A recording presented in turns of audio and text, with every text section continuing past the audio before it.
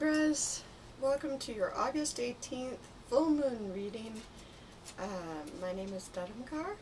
You can reach me at dharamkaur23@gmail.com for personal reading. I accept PayPal. I also, if you want to help make these videos better, then you can donate through Patreon. So, without further ado, let's get to your reading.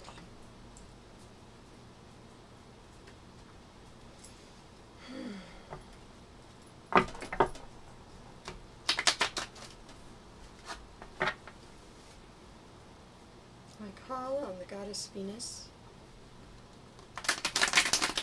goddess of abundance Lakshmi. I call upon goddesses of all kinds who love love and beauty, wonderful fresh berries, mint, the sweet things associated with Libras, balance, harmony, justice. Call upon karma, karmic wheel of justice, the spirits associated and aligned with balance, harmony, sweet roses,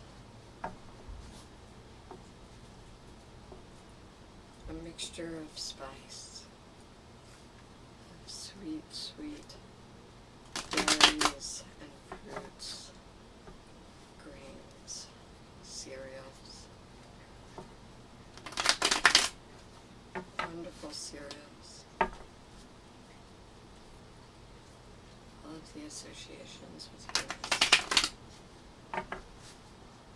The velvet lizard on a window pane of Venus and Libra. Okay. This is you.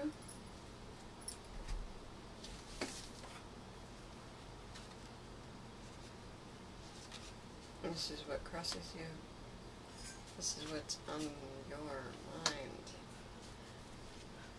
This is in your short-term past, long-term past, plans and hopes for the future. Your environment, your present circumstances,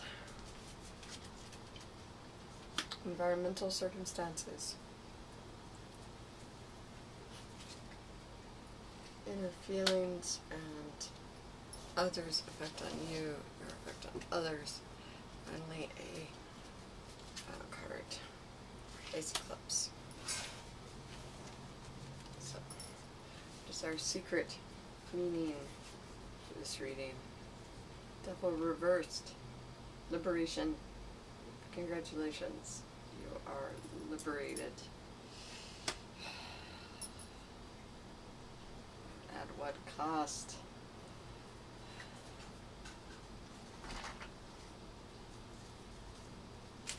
$15.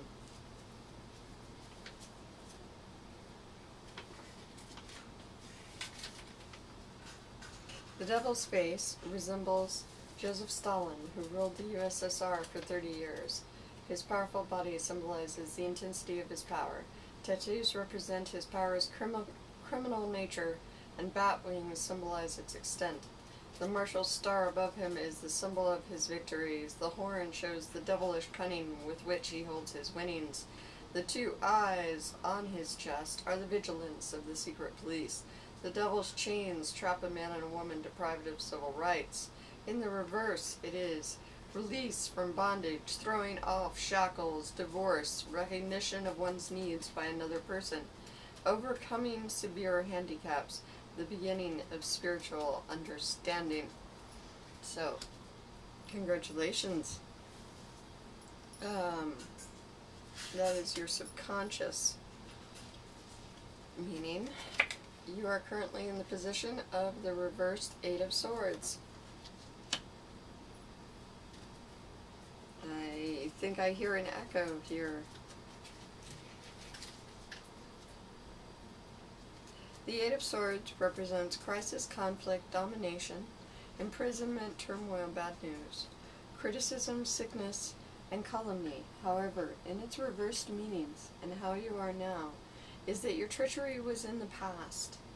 You're through difficulty and hard work, depression and disquiet, accident, you find yourself now. You are living out the results of past actions which were not as favorable towards you. Now what crosses you now? Sun, Moon, Rising, Libra. Seven of Cups crosses you now. This man has a lot of options in all of these cups. He has reptiles and eagles, magic, stars, and wreaths of flowers. He has the head of John the Baptist, an Orthodox cathedral, and a lot of jewels. So those are a lot of options. You face many options now. And in the cups, fantasy, imagination, daydreams, foolish whims, wishful thinking, illusory success, if it were upright. However, it is not. You always read a sideways card from left to right.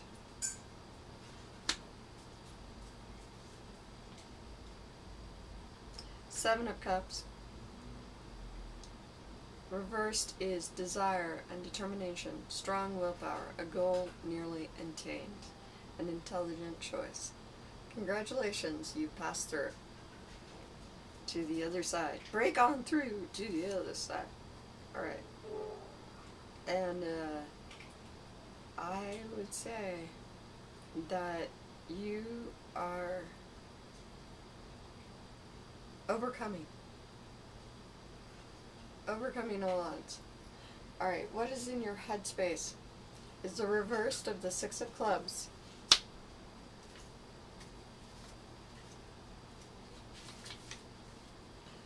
Conquest, triumph, good news, advancement, expectation, desires realized as a result of efforts. However, you are concerned about an indefinite delay, fear, apprehension, disloyalty, superficial benefit, inconclusive gain.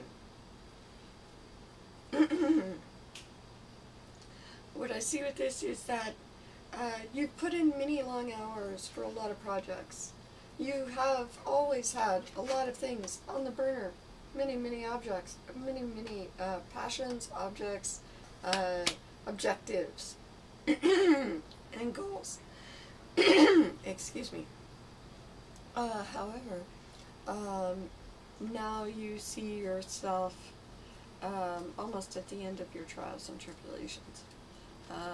Yet you have seen so many of your goals go by the wayside that you're having a hard time starting again. This indicates that you should start again. You should turn over that new leaf and take that chance. This is more favorable. It will be a favorable outcome. So, in your short-term past, we have death, which is dramatic change. You have had a dramatic change in your life. You have become a whole new person. You have gone through an incredible transformation. People before would not recognize you now. But you're standing in your truth. A huge rotting head on a battlefield resembles the head in Pushkin's story, Rusland and Las Milla. It looks left towards the past. Other symbols of death, skull, sword, fallen warrior, scythe, are scattered about. The raven will feast on the remains, but this is a natural thing. And it is upright. It means transformation, clearing away of the old to make way for the new. The unexpected change, the loss, the alteration, the abrupt change of the old self, though not necessarily physical death. The end of a familiar situation or a friendship. Financial loss. A new era. Illness, possibly death.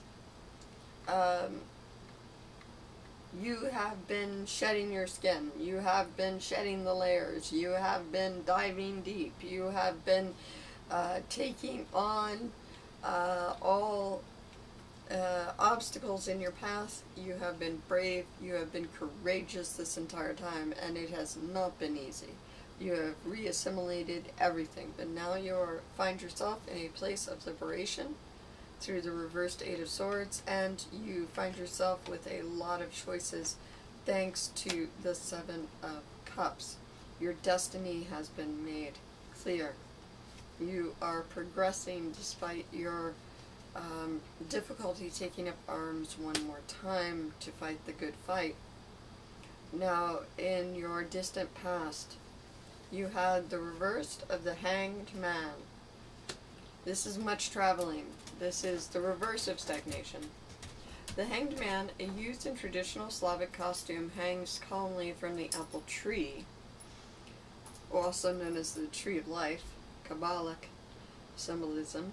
At the top of the tree sits the Firebird, who, in fairy tales, comes at night to eat the apples. What a beautiful image that is, the Firebird. And it makes me think of the opera as well. But the apple tree is the tree of knowledge. And we're using the Celtic cross spread.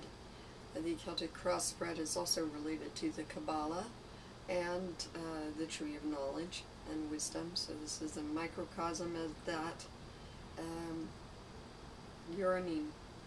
So the Hanged Man reversed is lack of sacrifice, unwillingness to make necessary effort, a failure to give of oneself, egotism, false prophecy, useless sacrifice. So what I get is that for a while things were good. Things were looking okay. You were happy. You were content. But really, you were sacrificing and no one knew it. You were giving to others without receiving anything in return. You are through with that. You went through a major change. And now you feel liberated in your new place in the world. You are no longer hanging upside down. You are now have your feet upon the ground. And the Firebird is also known as the Phoenix, so it is rising from the ashes now. So, your hopes and dreams and wishes for the future are the Knight of Cups, is what you desire. The Knight of Cups is an amazing, emotional, positive, nurturing male force. And knights always mean messengers or another person, an impulse.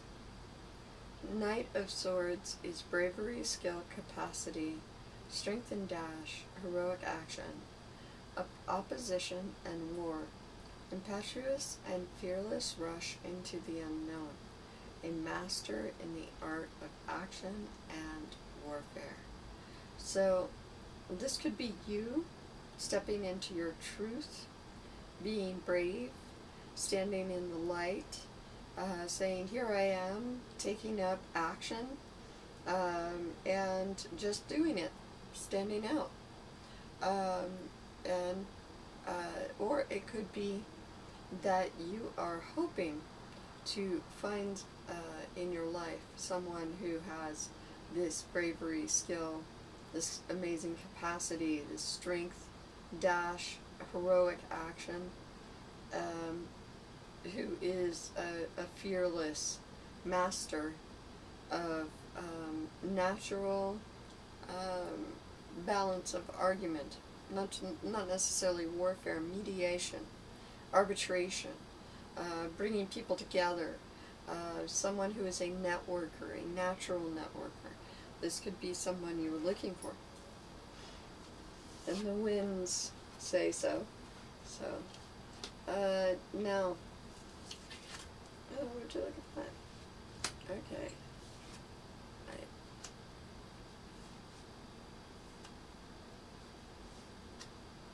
The Emperor is here in your bottom card position. It is your present position that you find yourself in, your attitude within the circumstances. It puts you in proper perspective. The Emperor is a place of masculinity, of leadership. The Emperor's throne is carved with the image of St. George. Onion domes, characteristic of Russia, are in the background. This is also known as the hot seat. The worldly power, the confidence, wealth, stability, authority, indomitable spirit. And the war-making tendencies, the father, brother, husband, male influence, domination of intelligence, and reason over emotion and passion. Patriarchal figure. However, what I would interpret it to mean in this space is also, if you don't know who I'm talking about already, I would say that this person is you. You have reached a point where you are becoming an authority, a leader in your own field. You're calling the shots. You're going to work for yourself. You're starting that business you've been planning. You're stepping into your own truth. You're not waiting around or having to wait around for others to do what they need to do. You are finally in a space where you can move forward. And that's what your present is. And in your environment, you have the Four of Clubs. And the Four of Clubs is a wonderful domestic harmony rainbow card, which is so beautiful, and it symbolizes innocent love, just genuine sweetness and romance, but also of the highest reputation, of the highest order. Just a soulmate connection. So, Four of Clubs. Romance, society, harmony, newly acquired prosperity, tranquility, the fruits of labor, and rest after strife. So whatever you're doing, by stepping into that leadership role, by coming out about your transformation, your own personal death, you are fomenting a new home. You will be receiving a new home. You will be coming upon people who feel like home, feel like coming home to your soul tribe. You will open up doors to prosperity that you never imagined before. Now, in your inner emotions right now, it indicates that you don't feel like this is the case, like this Four of Clubs could possibly be real.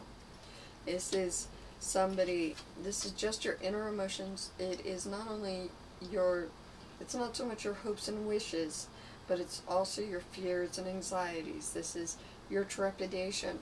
And what I'm seeing now is that you don't know if you're ready. You don't know if you're ready to step into your truth, to do this on your own, to announce to the vultures that you're right here, and you're open to criticism, you're open to more persecution for being different, whatever it is, you're not sure of it. But the Eight of Coins in specific, reversed, says a lack of ambition, vanity, conceit, disillusionment, usury, hypocrisy, flattery, intrigue. So, it's not that you don't want to succeed, it's that you've had to overcome all of these vanities, these people, just random flatteries, even people's own hypocrisy. You have to go through a great deal of discernment and self-knowledge and growth and all of those things to come out of a period of disillusionment.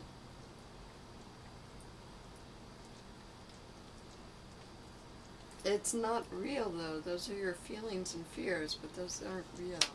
And your final combination of events is Ace of Clubs. Ace of Clubs. Creation, beginning, invention.